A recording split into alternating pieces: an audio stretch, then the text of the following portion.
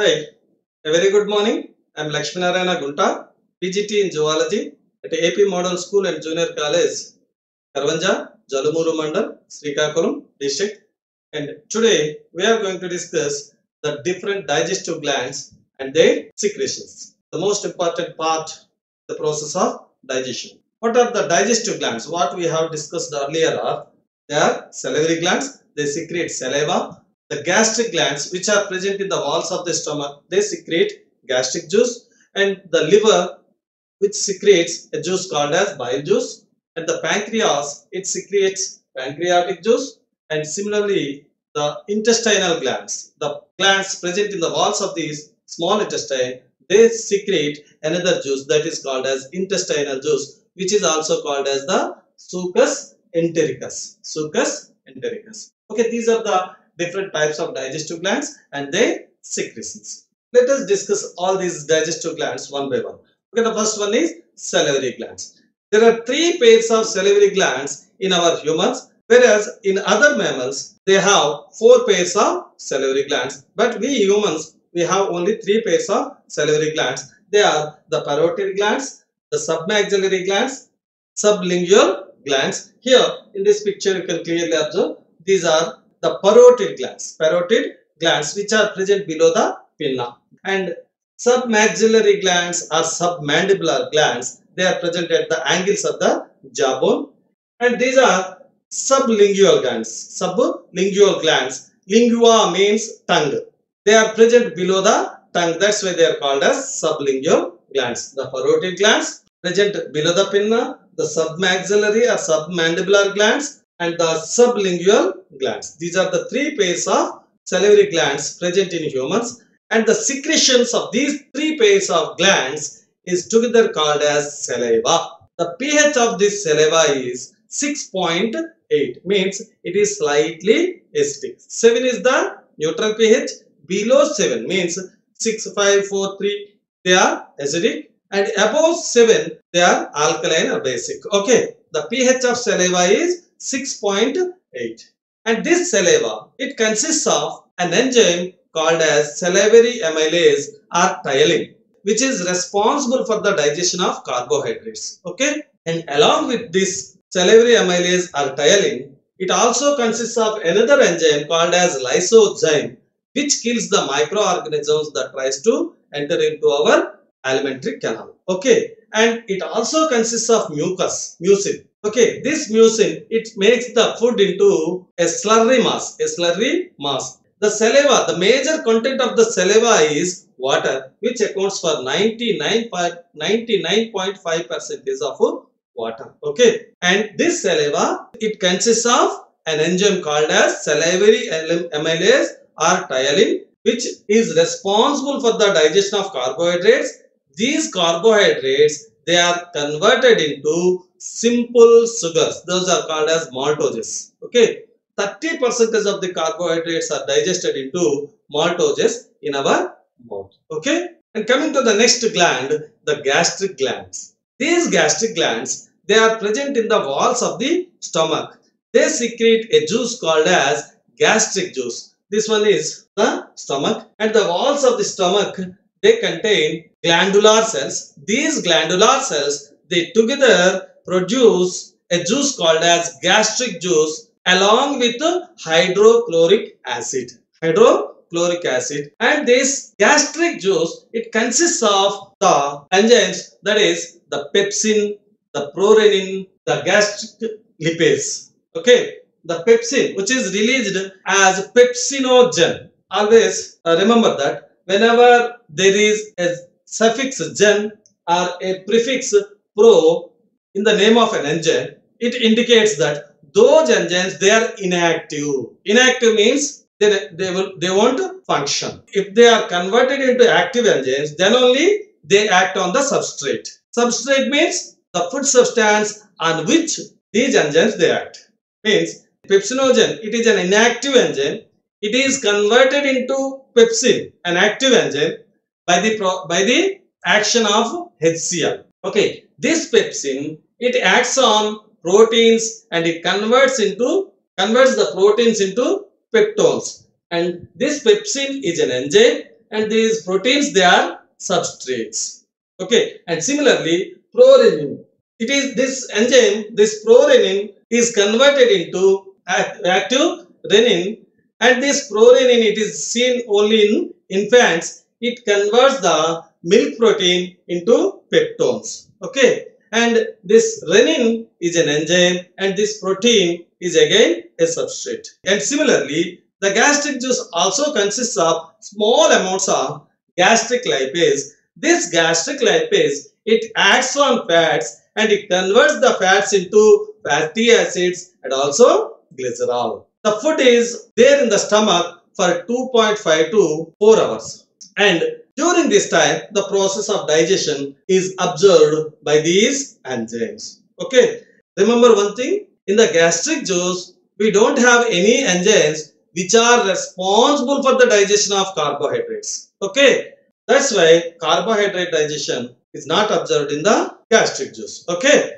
And this semi-digested food thoroughly mixed with the hydrochloric acid HCl is called as chyme. Most important thing. What is chyme? The partially digested or semi-digested food thoroughly mixed with hydrochloric acid is called as chyme.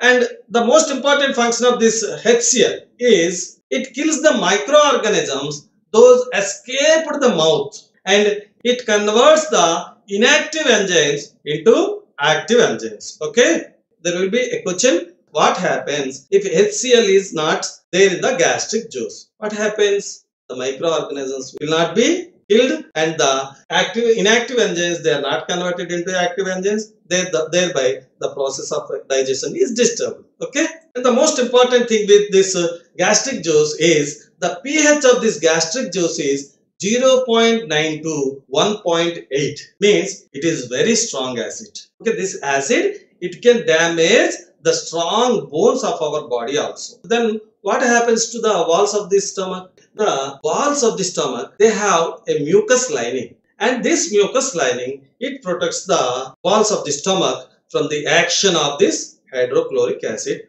For this, there is an activity in unit 7. We are going to perform that activity. Okay. And coming to the next gland, that is the liver.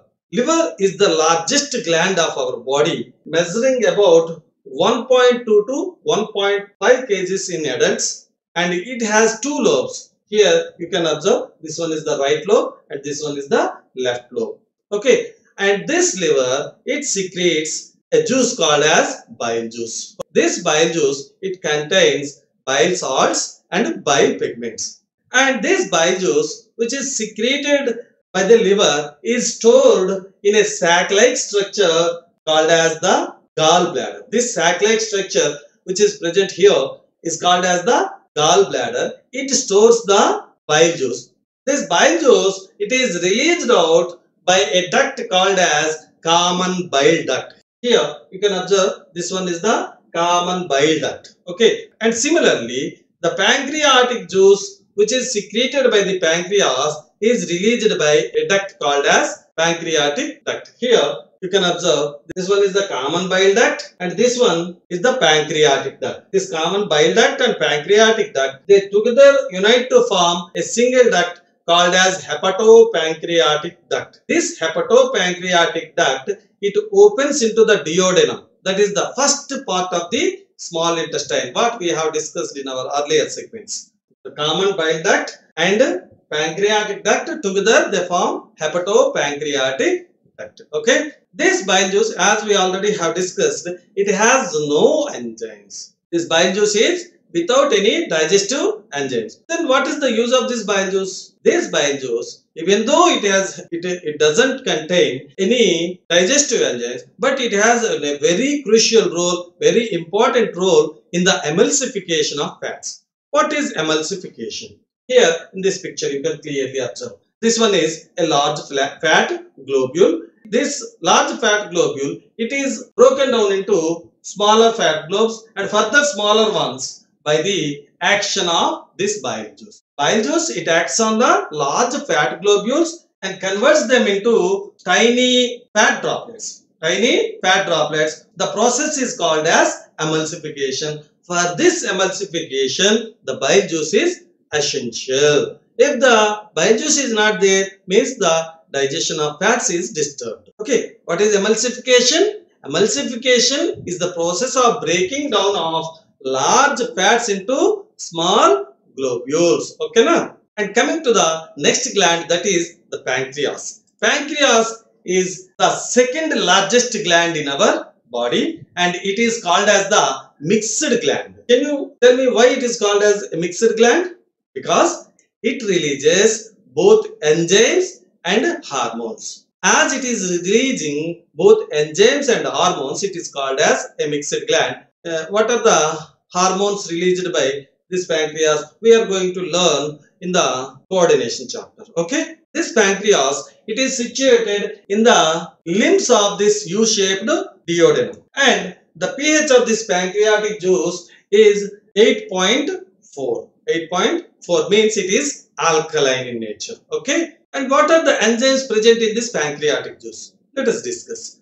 The pancreatic juice, it consists of these enzymes. They are pancreatic amylase, pancreatic lipase, trypsin, and also sodium bicarbonate. Okay, trypsin, it acts on proteins and converts them into peptones. And similarly, the pancreatic amylase means it acts on carbohydrates. Pancreatic amylase means it is secreted by the pancreas. That's why it is called as pancreatic amylase. Okay, this pancreatic amylase, it digests the carbohydrates and converts them into maltoses or disaccharides. Okay, and coming to the next enzyme, that is lipase. This pancreatic lipase, it acts on fats and converts them into fatty acids and glycerol. Okay, these are the enzymes present inside the pancreatic juice. What are the enzymes? Trypsin, amylase, lipase.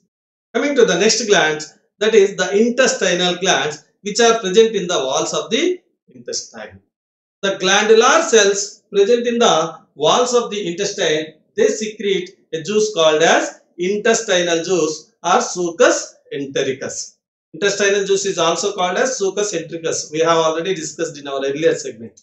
Okay, this succus entericus, it consists of a number of enzymes. They are sucrase, maltase, lactase. These are also called as disaccharidases, and peptidases and lipase. And along with these, it also consists of enterokinase. Okay, the pH of this intestinal juice is 7.5 to 8, means it is alkaline. And let me discuss what are the enzymes and what are their substrates. Okay, the peptidases, they act on peptides and they are converted into amino acids, means the proteins finally they are converted into their simple absorbable forms, amino acids. And similarly lipase, it converts the fats into fatty acids and glycerols, and the sucrase, it converts the sucrose into glucose plus fructose, and maltase, it converts the maltose into glucose. I already told you. The salivary amylase, it digests the starch into maltoses, and those maltoses, they are digested further by the action of maltase. Maltase, it converts the maltose into glucose plus glucose, means maltose is a simple sugar containing two glucoses, and this maltose, it is further broken down into two glucoses. Okay, and similarly lactase, it converts the lactose into glucose plus glucose, and these are the different enzymes and their action. In our next segment, we are going to discuss the different events in the process of digestion. Thank you for watching, and follow me on YouTube simply by typing Lakshmi Narayana Gunta. Thank you very much.